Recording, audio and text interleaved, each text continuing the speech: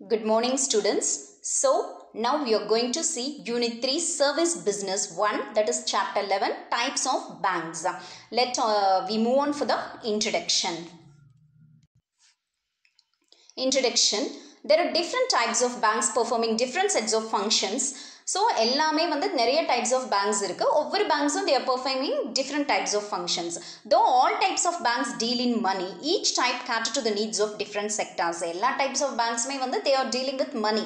But ஒவ்வொரு types of banksம் ஒவ்வொரு sectorsக்கு வந்து they are lending, that is amount வந்து provide பண்றாங்க, service பண்றாங்க. Therefore, a study of all these types of banks is essential. So, எல்லா types of banks பத்தி படிக்கிறதும் it is very essential. So, let's move on for the types of banks. Banks can be classified as follows. Based on the functions of banks, based on the status given by the RBI, Reserve Bank of India, based on the ownership pattern. So, first வந்து based on the functions of banks. Banks என்னென்ன functions perform பண்றாங்க, அதை base பண்ணி banks வந்து என்னென்ன types divide பண்ணிருக்காங்கன்னு பார்க்கலாம். First one, central bank. Central bank பத்தி already we have seen in chapter 10 now, isn't it or not? Next one is commercial banks. Commercial banks அப்படின்னா இவங்க வந்து they will accept banks which accept deposits from the public கிட்ட இருந்து deposit accept பண்ணிட்டு and also they will grant loan to, that is traders, individuals, agriculture, industries, transport, etc. So, இவங்க commercial banks வந்து அவங்க வந்து they will accept deposits from the public and also they provide loan வந்து they will grant to whom and all means traders, individuals, agriculture, industries, transport, etc. in order to earn profit. So, their lending is in comparatively, இவங்களோட lending amount பார்த்தோம் அப்படின்னா comparatively small and mostly time period பார்த்தோம்னா very short and medium term loans only they will provide. They also provide other services like remittance of funds. Remittance of funds அப்படின்னா money that is sent or transferred to another party. Do you understand? Fund அப்படிங்கிறது remittance of fund money that is sent or transferred to another party. இன்னொரு பர்சனுக்கு வந்து மணியை transfer பண்ணுறது. And also safe keeping of valuables, அதாவது இந்த gold jewels எல்லாம் இருக்கு இல்லையா, அதையெல்லாம் வந்து வேல்யூபிள் ஐட்டம்ஸ் எல்லாம் சேஃபாக வந்து they will kept it. Collection of checks, issue of letters of credit. Letters of credit அப்படின்னா that is இப்போ வந்து நம்ம credit payments எல்லாம் இருக்கு இல்லையா, letters of credit அப்படிங்கிறது என்ன அப்படின்னா that is இப்போ ஒரு கஸ்டமர் வந்து ஒரு ஷாப்பிங்கில் போயிட்டு ஒரு ஷாப்பில் போயிட்டு if they are buying somethingனா அதுக்கு வந்து கிரெடிட் கார்டு யூஸ் பண்ணாங்க அப்படின்னா அந்த பேமெண்ட்டை அந்த பர்டிகுலர் பேங்க் வந்து that is ஒரு கரெக்ட் அமௌண்ட்டையும் அந்த டைம்குள்ளே it will pay, that is credit payment நமக்கு தெரியும். ஸோ அந்த மாதிரியான ஆக்டிவிட்டீஸ் இதெல்லாம் வந்து it will be performed by commercial banks. They operate with a head office and a network of branch offices spread throughout the country. Head office இருக்கு commercial banks and also branches all over the country. They also issue guarantees to businessmen. Businessmenக்கு guarantees issue பண்ணுவாங்க. When a businessman or industrialist buy machinery on credit or apply for a big contract, bank guarantees that in case the customer fails, the bank will make the payment. அதாவது guarantee கொடுப்பாங்க பிஸ்னஸ்மேனுக்காக. என்ன அப்படின்னா ஒரு credit purchase ஒரு பிஸ்னஸ்மேனோ இண்டஸ்ட்ரியலிஸ்ட்டோ வந்து credit பேசிஸில் வந்து ஒரு மெஷினரியோ இல்லை ஏதோ ஒன்று பர்ச்சேஸ் பண்ணியிருக்காங்க அப்படின்னா அவங்களுடைய பிஸ்னஸ்க்காக அந்த அமௌண்ட்டை வந்து ஒரு பிக் கான்ட்ராக்ட் அப்படின்னே பார்த்தோன்னா அந்த அமௌண்ட்டை வந்து கமர்ஷியல் பேங்க்ஸ் வந்து என்ன பண்ணிக்குவாங்க, கேரண்டி கொடுப்பாங்க, நாங்கள் பே பண்ணுறோம் அப்படின்னு சொல்லிட்டு அந்த பிஸ்னஸ் பேங்க்கு பதிலாக they will make the payment. So, examples of commercial banks அப்படின்னு பார்த்தோன்னா state bank of India SBI, Karur Vysya Bank, that is KVB, and Standard Chartered Bank. So, first type of bank what we have seen based on the functions, commercial banks. Next one is development banks. Huge finance required for investment, expansion and modernization of big industries and others are granted by a separate type of banks called development banks. Development banks அப்படின்னா huge finance, ரொம்ப அதிகமாக finance தேவைப்படுது ஒரு இன்வெஸ்ட்மெண்ட்காக இல்லை ஒரு business run பண்ணுறதுக்காக இல்லை அந்த இருக்கிற பிஸ்னஸை எக்ஸ்பாண்ட் பண்ணணும் இல்லை மாடர்னைஸ் பண்ணணும் அப்படிங்கிறதுக்காக தேவைப்படுது அப்படின்னா அந்த டைப்ஸ் ஆஃப் ஃபண்ட்ஸு ஃபினான்ஸ் எல்லாம் எங்கேருந்து நம்ம வந்து ரைஸ் பண்ணிக்கலாம் பிஸ்னஸ் மேன் அப்படின்னா from development banks. They are also called industrial banks. Development banks நம்ம industrial banks னு சொல்லுவோம். So, the objective of development banks is not profit. அவங்களுடைய objective வந்து it's not ப்ராஃபிட்டாக இருக்காது. they aim to develop country and create employment opportunities. அதாவது industries develop பண்ணணும், அது மூலிமா கண்ட்ரியோட டெவலப்மெண்ட் இன்க்ரீஸ் பண்ணணும், and also create employment opportunities create பண்ணணும். அதுதான் அவங்களுடைய main motive. Finance is provided by them for medium and long terms ranging from 5 to 20 years. So இது வந்து huge finance அப்படிங்கிறதுனால இங்கே வந்து என்னவா இருக்கும், long term finance. Years பார்த்தோம் அப்படின்னா 5 to 20 years வந்துட்டு they will provide finance. Okay. Development banks வந்துட்டு பார்த்தோம் அப்படின்னா it do not accept deposits from the public. பப்ளிக்ல இருந்து எந்த டெபாசிட்டும் வந்து அவங்க என்ன பண்ணிக்க மாட்டாங்க, அக்செப்ட் பண்ணிக்க மாட்டாங்க. they subscribe the shares and debentures of the industries. நம்ம பார்த்தோம் இல்லையா, இண்டஸ்ட்ரீஸில் வந்துட்டு இப்போ பிஸ்னஸ் மேன் இண்டஸ்ட்ரீஸில் தான், ஹியூஜ் இண்டஸ்ட்ரீஸ் தான் வந்து they are getting finance from development banks. அப்போ வந்து அவங்க ஆட்டோமேட்டிக்காக என்ன பண்ணுவாங்கன்னா டெபாசிட்ஸ் அக்செப்ட் பண்ணிக்க மாட்டாங்க. அதுக்கு பதிலாக ஷேர்ஸ் அண்ட் டிபென்ச்சர்ஸ் எல்லாம் இருக்கு இல்லையா அந்த பர்டிகுலர் இண்டஸ்ட்ரியில், அதை வந்து அவங்க they will subscribe. they provide technical and managerial consultancy services to industrialists. இண்டஸ்ட்ரியலிஸ்ட்க்கு that is finance மட்டும் இல்லாமல் some consultancy technical service இல்லை managerial serviceம் they will render. IDBI Bank established as the Apex Development Bank in 1964 and was transformed into a public sector commercial bank in 2004. So currently performs both development bank and commercial bank functions. IDBI பார்த்தோம் அப்படின்னா Industrial Development Bank of India. So இது பார்த்தோம் அப்படின்னா now they are providing both என்ன பண்ணுறாங்க அப்படின்னா development பேங்கோட ஃபங்க்ஷன்ஸையும் perform பண்ணுறாங்க, commercial பேங்க்ஸோட ஃபங்க்ஷன்ஸையும் they are performing. Its name changed into IDBI Bank Limited in 2008 தான் வந்துட்டு it was changed. When a development bank is established for the development of agriculture industry, it is called Agricultural Development Bank. அதே வந்து இண்டஸ்ட்ரிக்கு இல்லாமல் agriculture இண்டஸ்ட்ரியோட டெவலப்மெண்ட்காக ஏதோ ஒரு bank வந்து development bank work பண்ணுறாங்கன்னா அவங்க வந்து என்னது அக்ரிகல்ச்சரல் டெவலப்மெண்ட் பேங்க். நம்ம ஆல்ரெடி லாஸ்ட் கிளாஸில் பார்த்தோம் இல்லையா, that is NABARD, national bank for agriculture and rural development bank. Okay, next one examples of development bank அப்படின்னு பார்த்தோம்னா industrial finance corporation of India IFCI, small industries development bank of India SIDBI. Okay, next one there is Mudra Bank for the development of micro, that is small micro industries oda development kaga in the bank vandu they are performing their functions. Next one is cooperative banks. All cooperative banks in India are owned by its customers or members who are farmers, small traders and others. எல்லா cooperative banks இந்தியாவில் யார் own பண்ணுறாங்க அப்படின்னா farmers, small traders and others. Okay, it will be அதாவது அந்த கஸ்டமர்ஸே அந்த மெம்பர்ஸே வந்து அதை ஓன் பண்ணிக்கிறது. Okay, ஃபார்மர்ஸ்னா farmers, small traders, others. Okay, cooperative banks in India R either urban based or rural based. Cooperative banks வந்து இந்தியாவில் வந்து urban based, urban ஏரியாஸ்லையும் இருக்கும், ரூரல் பேஸ்ட்லையும் இருக்கும். Rural cooperative banking structure in India has 3-tier structure for short-term loans and 2-tier structure for long-term. அதாவது என்ன அப்படின்னா cooperative banks வந்துட்டு இந்தியாவில் பார்த்தோம் அப்படின்னா short term loans they are providing and also வந்து they are providing long term loans also. For both these structures of the apex bodies இவங்களுக்கு இந்த ரெண்டு 2-tier structure or 3-tier whatever it is, அவங்க long டேர்மோ இல்லை short டேர்மோ அதனுடைய apex பாடி பார்த்தோம்னா national bank for agricultural and rural development NABARD தான் வந்துட்டு it is main apex body. Okay, all cooperative banks in Tamil Nadu or registered under Tamil Nadu Cooperative Societies Act 1983 ல வந்து கண்டிப்பா தமிழ்நாடு இருக்கிற எல்லா cooperative banksம் இதுல வந்து ரெஜிஸ்டர் பண்ணியிருக்கணும். They are controlled by both RBI and the state government. ஆனா இவங்க கண்ட்ரோல் ஃபுல் கண்ட்ரோலும் யாரு, it is they are controlled by RBI and state government.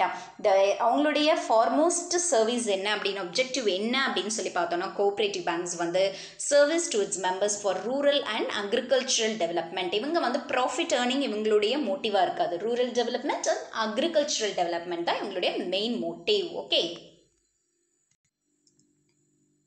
so agricultural development and not profit earning அவங்களுடைய இது வந்து என்ன அப்படின்னு பார்த்தோம்னா development of agriculture and rural development. They are set up in towns and villages rather than cities. So இந்த types of banks வந்து எங்க வந்து situate ஆயிருக்குன்னா சிட்டிஸ்ல அதிகமா இருக்காது, towns and villages.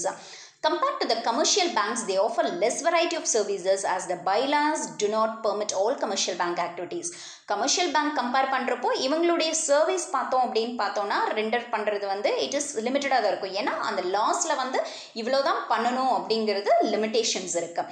National cooperative development corporation NCDC established in 1963 is providing loans and grants to state governments for financing cooperative societies. Finance பண்ணுறதுக்காக அவங்க வந்துட்டு என்னது they are granting loans okay to state governmentக்கு இது பண்றாங்க அதாவது cooperative societiesக்கு finance பண்றதுக்காக okay NCDC concentrates on projects like அவங்க எந்த மாதிரியான ப்ராஜெக்ட்ஸ்ல கான்சென்ட்ரேட் பண்ணுவாங்க அப்படின்னு பார்த்தோம்னா that is water conservation irrigation agri insurance rural sanitization இந்த மாதிரியான ஆக்டிவிட்டீஸ்க்கெல்லாம் வந்து அவங்க வந்து கோஆபரேட்டிவ் சொசைட்டிஸ்க்கு ஃபினான்ஸ் பண்ணுறதுக்காகவே ஸ்டேட் கவர்மெண்ட்டுக்கு அவங்க ஃபினான்ஸ் பண்ணுறாங்க okay to look after irrigation facilities அக்ரியில் insurance rural sanitation and water conserve பண்றது இந்த மாதிரியான ஆக்டிவிட்டீஸ்க்காக okay now we are going to see the examples of cooperative banks National Agriculture Cooperative Marketing Federation of India Limited NAFED was set up in 1958 and registered under the Multi-State Cooperative Societies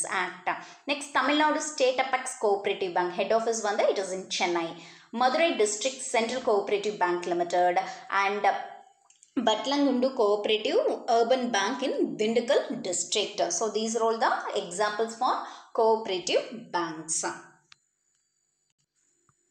Next one is foreign banks.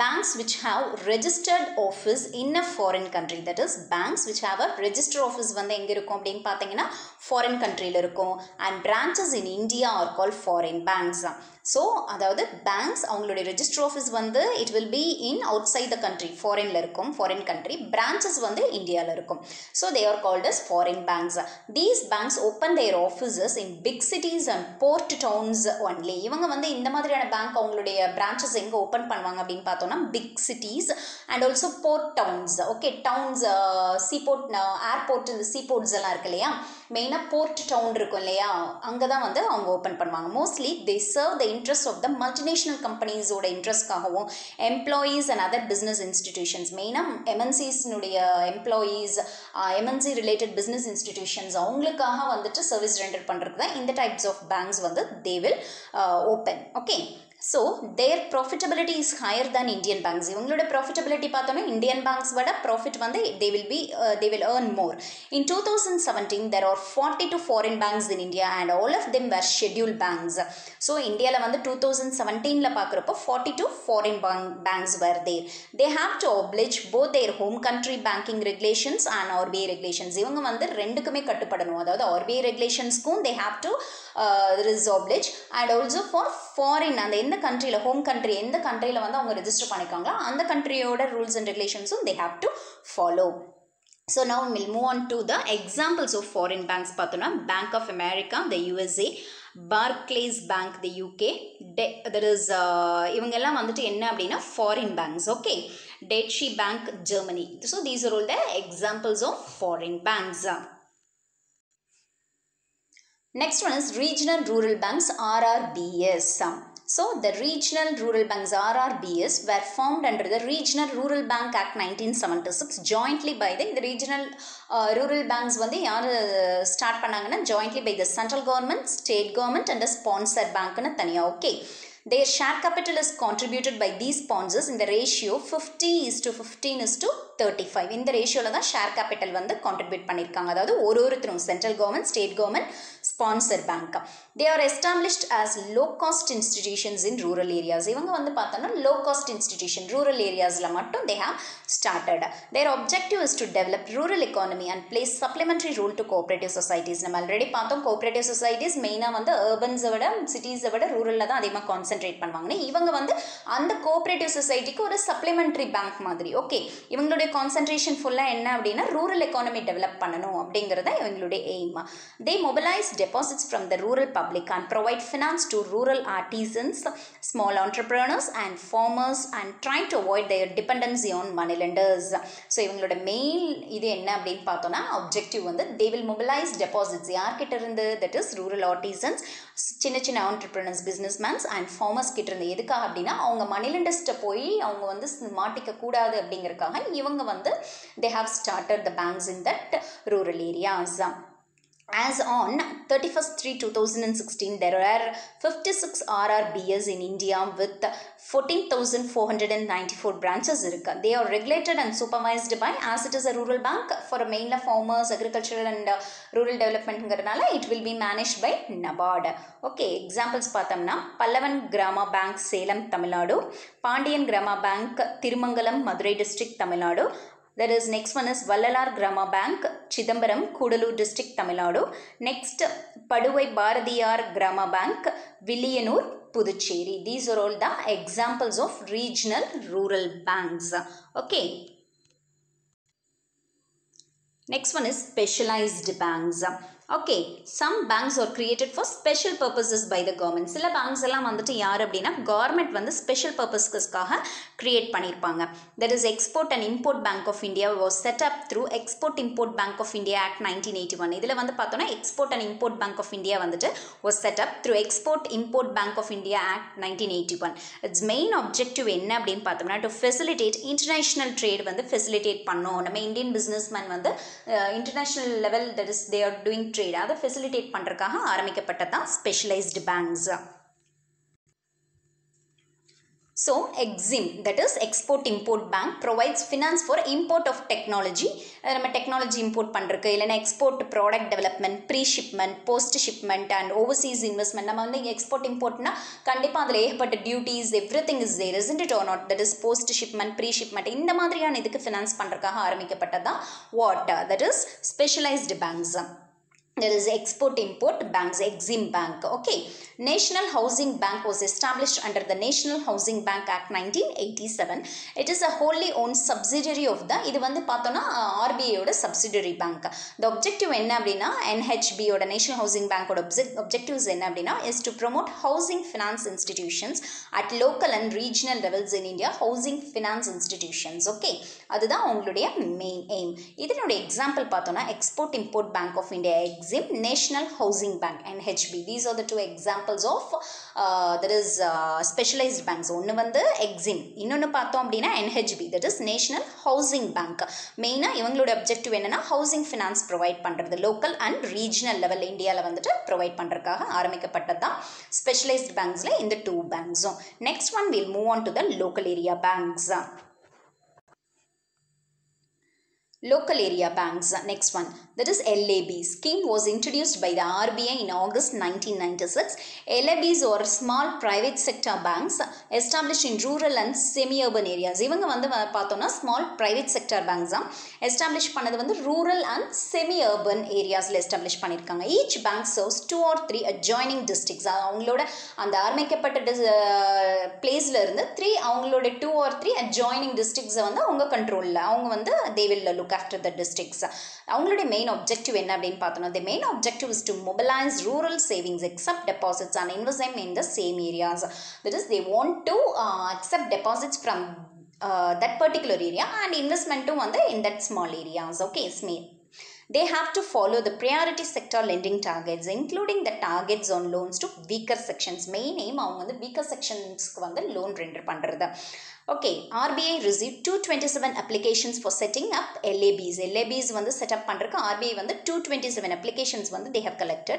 10 were considered for approval and 6 were given license under section 22 of the Banking Regulation Act 1949. 227 applications receive பண்ணி அந்த LAB, that is local area banks set பண்ணுறதுக்கு அதில் வந்து 10 வந்து approve பண்ணிட்டாங்க and 6 were given license under the Banking Regulation Act 1949. Only 3 LABs இப்போ பார்த்தோன்னா 3 local area banks தான் வந்துட்டு என்னது they were functioning.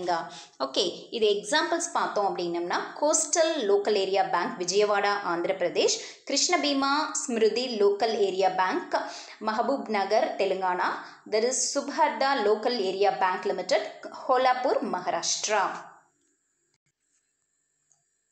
The next one is, the thing is deficiency are found in the original model of LABs. அதாவது எதனால் வந்து அது அதிகமாக இதாகலை அப்படின்னு பார்த்தோன்னா இந்த லோக்கல் ஏரியா பேங்க்ஸில் நிறைய டிஃபிஷியன்சிஸ் டிஃபெக்ட்ஸ் இருந்தது. There are practical difficulties for running these operations of these banks.